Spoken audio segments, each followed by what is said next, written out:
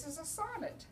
So there, you know, so I'm using traditional form, and maybe it's really got this strong, funky rhythm, and it's also a political poem, and it's also, you know, it's, you know, definitely a manifesto, and it is really writing about these nameless, these anonymous women who were killed in the Maquiladoras, about these nameless women who work in those Cantonese warehouses, about the girl skulls, those nameless skulls piled in the Cambodia.